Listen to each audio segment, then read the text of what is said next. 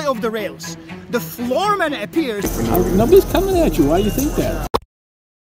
24 big blinds. I got my ace king finally. For a quick workout before the tournament. And who isn't there but Garrett Adelstein, the G-man, but you know how it is, bro code. If you have earphones in at the gym, the queen could come back from the dead. I would still go ahead and do my reps, look like an idiot. I've done everything I could to prepare, you know, within reason. It was really at short notice. All the study, all the preparation, all the flight readiness. So now it's time to play. Savor the moment, enjoy it. Do my goddamn best, MTTs. Anything can happen, let's go.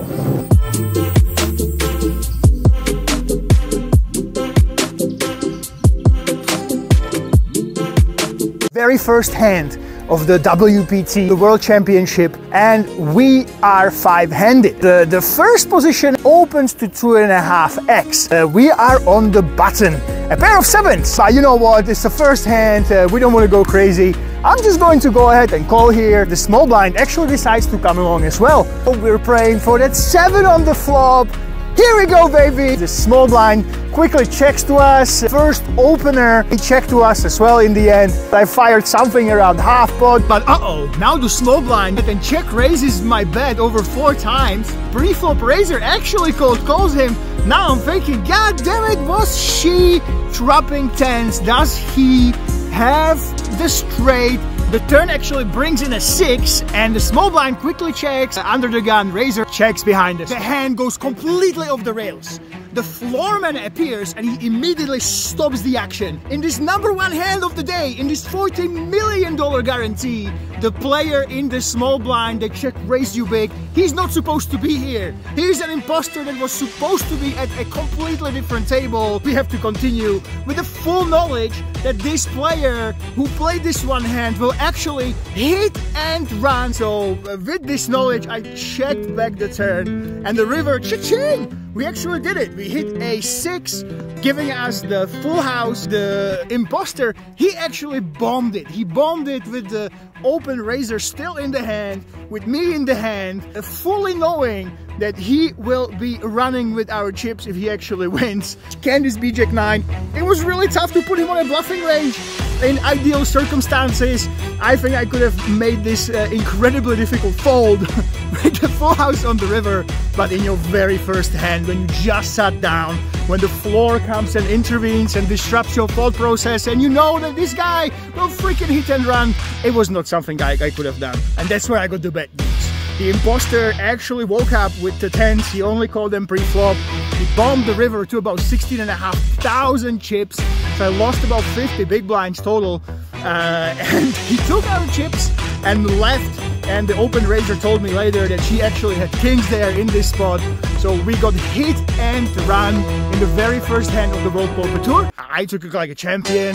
Things like these, they can't really affect me. So I basically was very calm, and even now, you know, poker is variant, and I am very proud of how I actually handled this. First hand! First hand! He wasn't even supposed to be there! Full house, full house, holy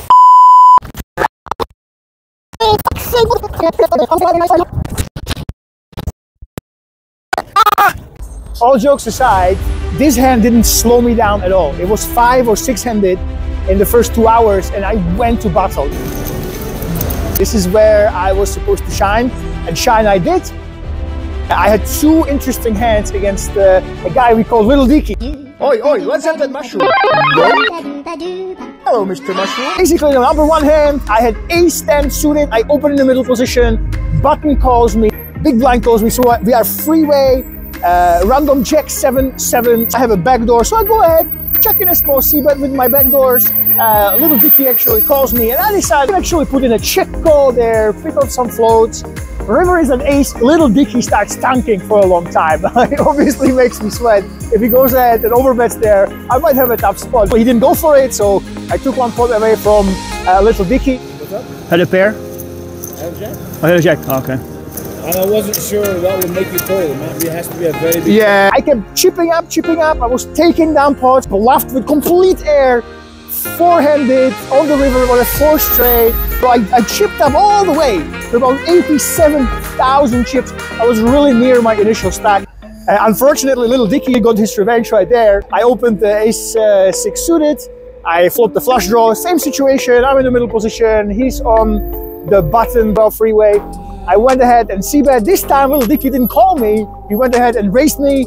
I call obviously with my nut flush draw, he bet about half pot on the turn, insta call for me. Unfortunately I didn't get there, I was back to about 70k going into level 3.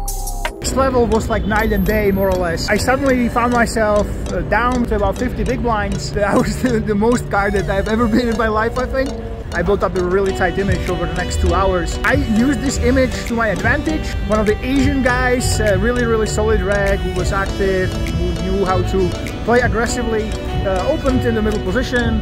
The cutoff called him, and I went ahead and squeezed with my king queen suited. The reg, the solid guy, he went with a small 4-bet, and he's actually playing facing a squeeze. I simply let it go. So here we go. This is what I practiced for in the last levels. I went in with about 25 big blinds. My plan was clear. Play tight in the early position, try to steal the blinds where I can, try to play really solid and wait for that coveted all-in spot, that double up where I put it in really well.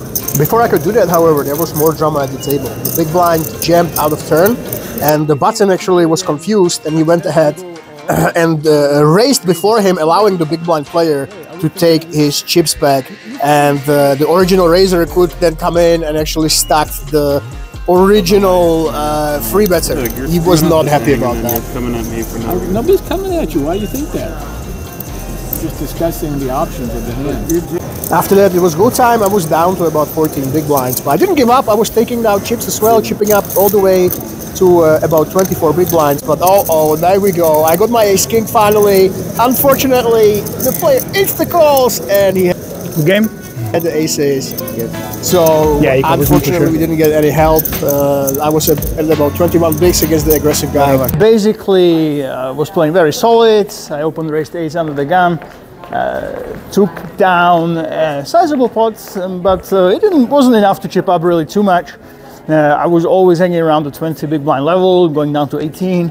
I think I increased to about 24. In the end, I finally got the hand I was waiting for, so I'm at about 21 big blinds. I'm in the small blinds, and one of the players that has been really aggressive actually raises. So it's go time, right? We have ace king. That's exactly what we needed to double up, wait for the dinner break. And unfortunately, he instantly called, you know, he couldn't call fast enough. I was very excited getting the money into the pot.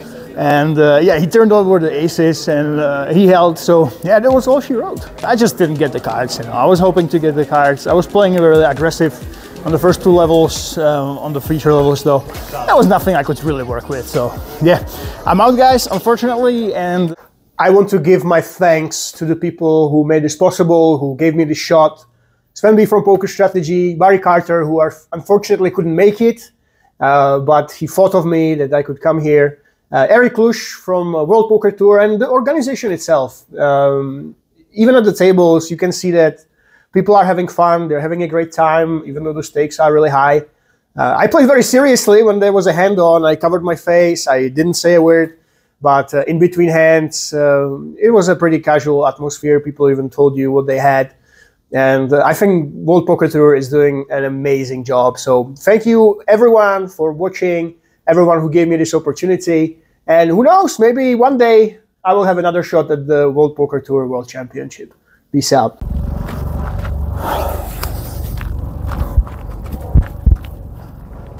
First hand, first